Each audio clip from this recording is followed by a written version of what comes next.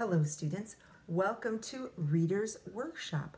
Today I'm going to share with you an information book about Thanksgiving, but it's kind of different. So a lot of time we're used to seeing information books or nonfiction that use photographs, right? We've had corn, for example, that has real photographs of corn and parts of corn. We've also looked at information books that talk about things in history, and since some things back in history we don't have photographs for, right, because it was before there was photography, there may be drawings, right, of things from long ago.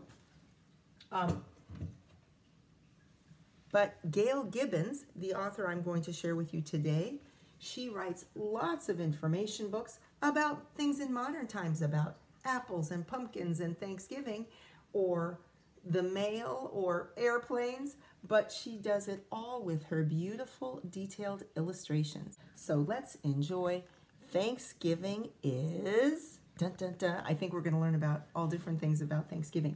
And on the front, wow, I see a big turkey. I see some signs of the harvest, colored corn, Indian corn, and pumpkins.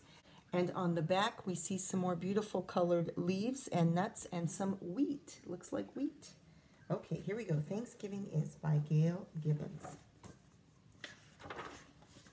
Oh, and there's another beautiful illustration to get us in the mood for the harvest. This makes me think of the harvest, right? Oh, dedication to all those who love Thanksgiving Day. Wow, I see squash, apples, vegetables, beans, and cranberries. Thanksgiving is by Gail Gibbons. And there's the turkey again.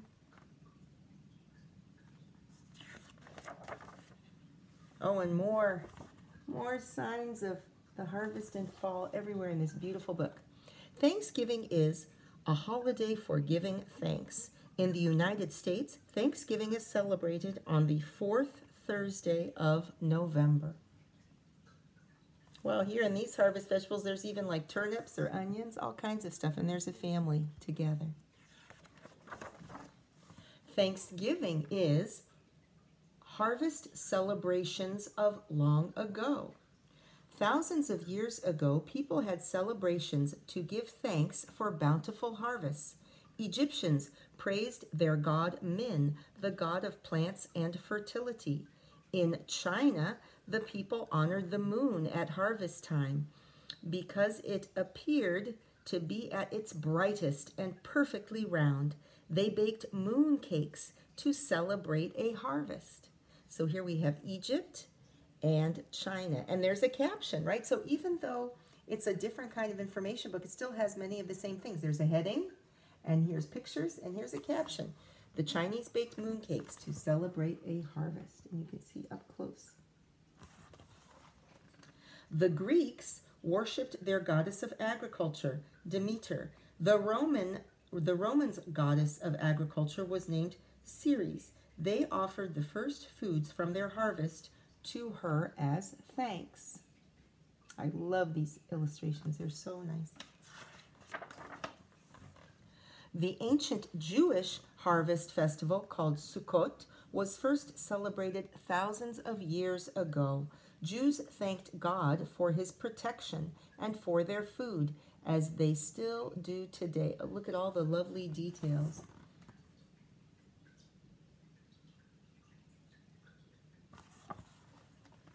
During the Middle Ages, so we're moving forward in history, right? Here we were looking, I got to stop and think, right? Because reading is thinking. Here it was showing some different cultures way back in history. Now we're moving more forward in history.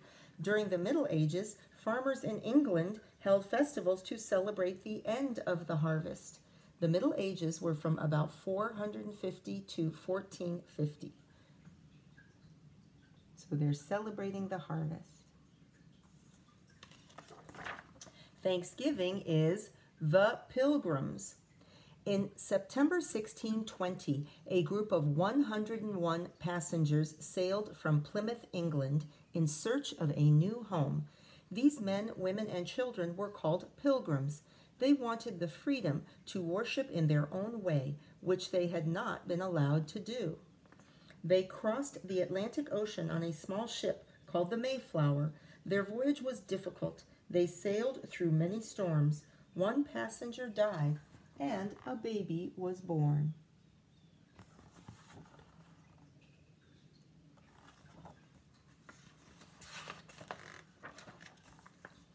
At last, after a long voyage, they came ashore at what is now Plymouth, Massachusetts. The Pilgrims began to build homes. Winter came with its cold winds. The Pilgrims had little food to eat, and many of them died. Okay, notice there's actually a map, just like a regular nonfiction book. Here they are arriving, and here they are quickly trying to build some homes before winter. Thanksgiving is Native Americans. When spring finally arrived, the Pilgrims were grateful. Indians taught them how to grow the foods that they themselves ate. Also, they taught the Pilgrims how to be better hunters. During the growing season, the crops grew and grew. The fall harvest was plentiful, right? Full of plenty. They had a lot. The Pilgrims wanted to thank God for the abundance of food they would have for the coming winter. It says two famous Indians who helped the settlers were Squanto and Massasoit. And there is Squanto teaching the Pilgrims how to plant better. And here is another Native American, maybe Massasoit, teaching them how to hunt.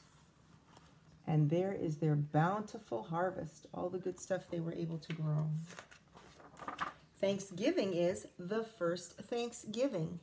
There was a great feast. The Indians were invited. It was the Pilgrims' first Thanksgiving, the fall of 1621.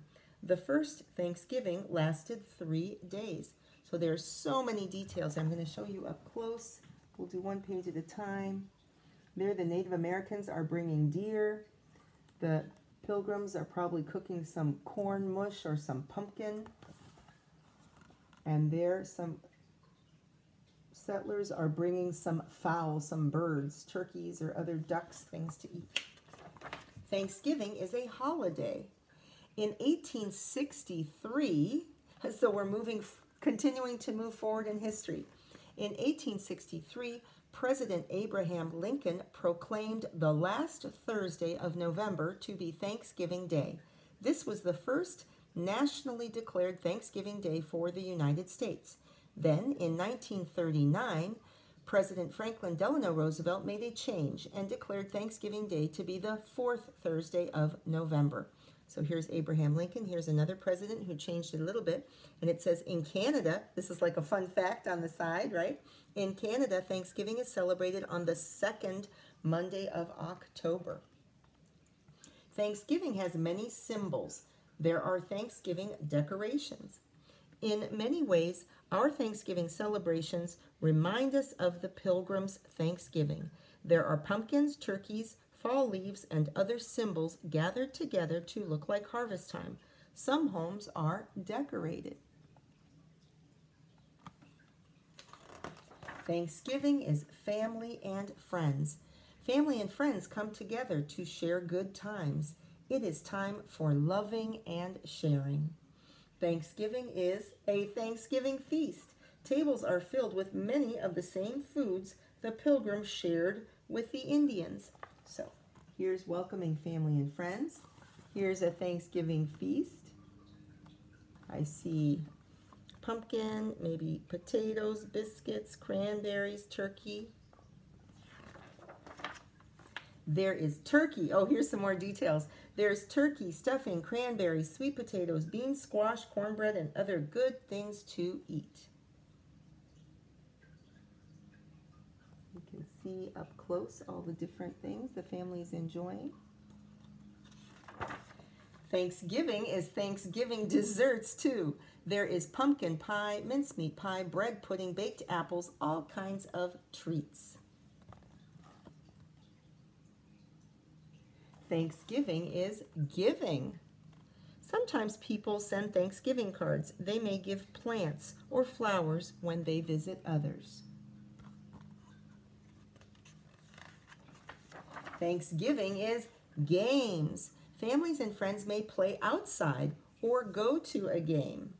Or sometimes watch a game on the television, right? Watching football. Thanksgiving is Thanksgiving plays. There are plays about the Pilgrims and the Indians who helped them. Thanksgiving is parades. There are floats, bands, and big balloons. Thanksgiving is sharing and remembering others. Oh, so here's an example of some in the illustration. People are packing a basket, maybe to share with others. And here's some people have gone, I think, to a place a family maybe has gone to a place where they're sharing food. They're serving food to people maybe who don't have food or who are homeless. So they're helping others. They're volunteering, right? Thanksgiving is giving thanks for many blessings. And on the last page is do you remember what that's called? Cornucopia, filled with the bounty of the harvest. So, I hope you enjoyed Thanksgiving is, and I want you to remember how information books can be different without photographs. These are all drawn pictures, but they still have many similar things. There were headings, there was a map, there were captions, right? And we sure learned so much. In fact, I really love this book so much, and I love the focus at the beginning on moving through history. You know how much I like history, and making the connection to harvest celebrations in Egypt and China and Greece and Rome, the Roman Empire, and then moving up to the Jewish celebration of Sukkot and then the Middle Ages. So it's making connections through history to all the different ways that people have been thankful for a bountiful harvest. So I hope you enjoyed that, and I'll see you in a minute for Writer's Workshop.